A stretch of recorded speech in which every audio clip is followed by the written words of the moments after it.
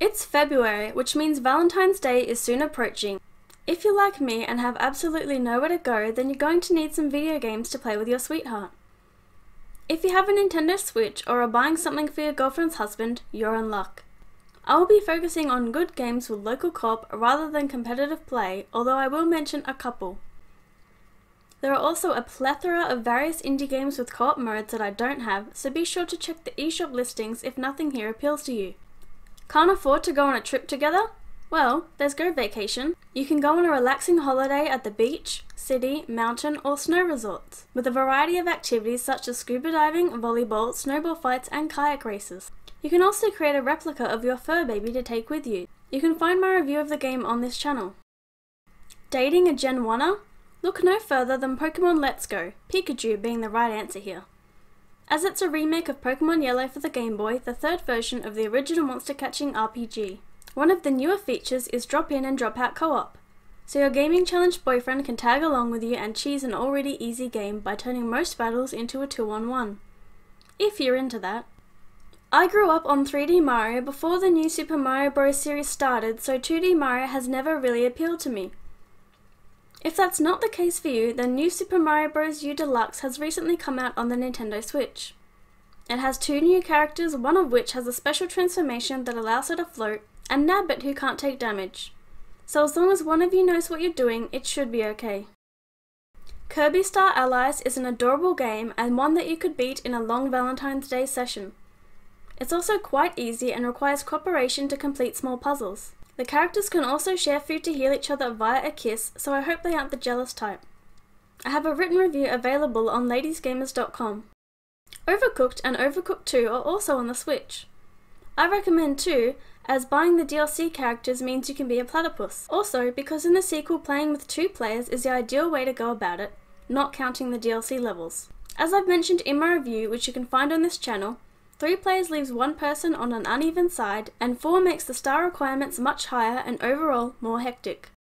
Perhaps one of you is a little more health conscious than to be spending a whole day on chocolates and treats. Fitness Boxing has 2-player modes where you can play free training in various ways. You can compete your scores, do a combo chain with each other, or fight by completing punches and dodges correctly. The Warriors series have always been games I'd play with another person, mostly because it makes map management much easier. The Switch has a variety of options such as Hyrule Warriors, Fire Emblem Warriors, Warriors Orochi 4, Dynasty Warriors 8 Extreme Legends, and One Piece Pirate Warriors 3.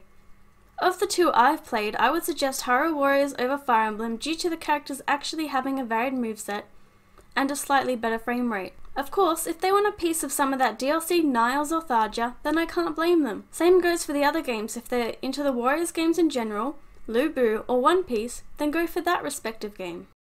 Snipperclips was originally a launch title for the Nintendo Switch but now has a physical edition that came with the arrival of some DLC. It is a cooperative puzzle game where you snip each other into shapes to solve puzzles such as getting a ball over a ledge or filling in a shape.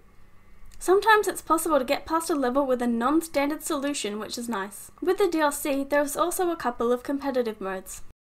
Taiko no Tatsujin Drum and Fun will depend on each other's music tastes, so make sure to check the track listing. It's a rhythm game with options for button, motion, or expensive peripheral controls. You can compete against your scores or combine your scores. There are also a few different mini-games. I have an impressions video on this channel. Travis Strikes Again is also a good 2-player action game. I may or may not get around to reviewing it at some point. The game can almost be entirely played in co-op minus a couple sections. Playing in co-op does make it a lot easier, although there are a couple difficulties and the option to not level yourselves up. Depending on how much you can game at once, you could complete the game on the day. Is there anything more romantic than killing beasts from hell? I didn't think so. Unfortunately, Doom 2016 does not have co-op play, so you'll have to make do with Diablo 3. If you're lucky, you might take a quick trip to Whimsydale and be able to paint the town red. If one or both of you remember when retro games were new, then perhaps the SNK collection might be for you. It features a variety of games, most of which have co-op play. You can find my written review on ladiesgamers.com. There are also many other older games available on the eShop by Hamster or other publishers.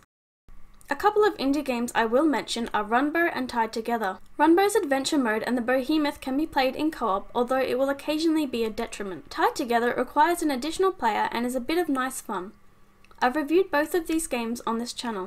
Lastly, there are many games with local co-op that are competitive, but since it's Valentine's Day, we won't focus on that too much.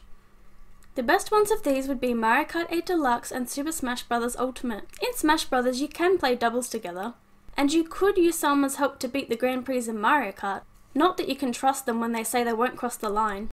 There's also a bunch of fighting games, Mario Tennis, Mario Party, Monopoly, Just Dance, and so on. Other games require 2 switches to play local co-op, such as Splatoon 2, Monster Hunter Generations Ultimate, and Bayonetta 2. That's it for my list, so hopefully you found something that at least one of you can tolerate. If you're a third wheeler, you can bring Rocket League, as the standard format is usually 3v3. Single? Well, unfortunately, Dead or Alive Extreme 3 Scarlet doesn't come out until the end of March. So I suggest Galgun 2, Bayonetta, Shinobi Reflections, or a bunch of dating sims you can find on the eShop. Just don't play Necopara or I'll call the police and RSPCA. Have a happy Valentine's Day, and I'll see you next time. Bye!